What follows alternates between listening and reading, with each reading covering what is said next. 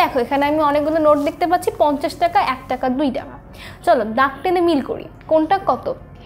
1 টাকা, 2 টাকা, 50 টাকা, তাই নয় কি? অবশ্যই তাই। তাহলে দেখো আমাদের এরপরে কি রয়েছে, আমাদেরকে জিজ্ঞেস করছে জাতীয় সংসদ ভবনের ছবি কোনটি রয়েছে।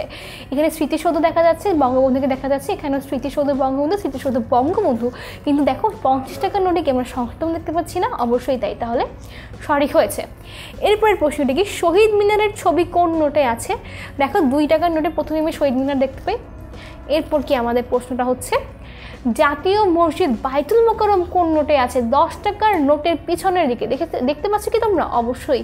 তাহলে আশা করছি নোট সম্পর্কে প্রশ্নগুলোর উত্তর তোমরা সহজেই পেয়ে যেতে এবং তোমরা প্রত্যেকটি নোট দেখতে কেমন তা জেনে ফেলেছো। এবং যদি তাও না বুঝো, তোমার বাবা বা মার কাছ থেকে কিছু নোট চেয়ে আমাদের এই নোটগুলোর ছবির সাথে মিলিয়ে দেখতেই পারো কিন্তু। চলো আমরা এখন নোটগুলোকে লক্ষ্য করি। এখানে যে নোটগুলো রয়েছে, এই নোটগুলো মিলে কিন্তু একটা বিশেষ অ্যামাউন্ট হয়, একটা অর্থ হয়, যে অর্থ দিয়ে আমরা বিভিন্ন জিনিস কিনতে পারি। 10 টাকার নোট আছে 2টি, দেখো 2টি 10 মানে 20, মানে কি 2টি 10 টাকার নোট মিলে হচ্ছে 20 টাকা।